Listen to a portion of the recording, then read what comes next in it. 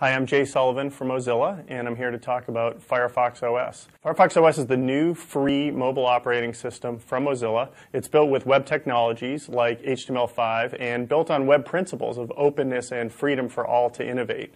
So I'm going to give you a little demo of Firefox OS, tell you a little bit about who we're working with and how we're working together. Let's take a look. I'll show you a few devices. This one's made by TCL Alcatel, and here's another one in white. And we've also got one here from ZTE. It's a blue device. So you'll see we're going to show the Firefox brand and colors. It's going to be a lot of fun to interact with this hardware. So let's do a demo. I've also got another phone here made by a company called Geeks Phone in Spain. They built some of the developer phones that developers have been using. Okay, so what you're going to see is everything a user would expect in a great smartphone experience. I'm going to show you how developers can use HTML5 to build amazing things, and also show you something new that really breaks down the barrier between the web and apps to give users a great new experience. So this is the TCL Alcatel phone running Firefox OS. So I'm going to unlock the phone.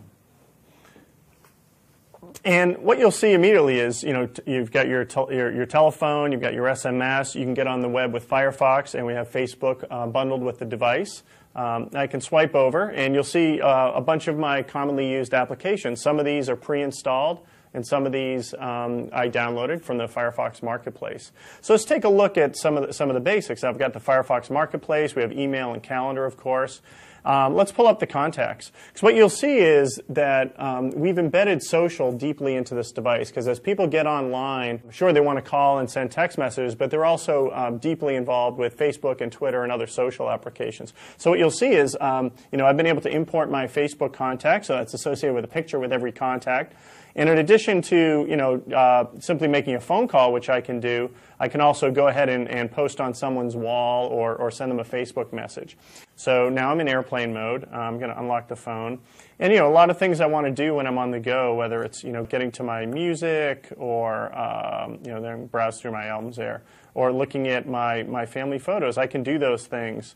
Even though I am disconnected, so that's really important. So what I'm going to show you is something we're building that really breaks down the walls between the web and apps. The web is great because it gives you instant access to all the information out there, and apps are great because they have a beautiful, easy-to-use form factor. So we looked at what can you do if you combine what's great about those two things. I'm going to swipe to the left here, and I'm going to do a search. I'm going to search for the movie Skyfall. And what you'll see is my phone immediately transforms itself. Now it's all about movies. It's really dynamic. So I get access to movie review websites. I can buy tickets with Fandango. I could read about it on Wikipedia, IMDb. What's interesting here is I may never have seen those applications before. They're shown to me in real time based on what I care about. So this is a really new way of thinking about how the web meets apps to give you something new and amazing. We think users are going to love this because it's instant gratification based on what you want when you want it. However, we do have a standard marketplace that users are going to expect, and that's going to give developers a place to submit their apps to get discovery, ratings, and reviews, etc. And I'll show you that on the ZTE phone. Let's pull up the Firefox Marketplace.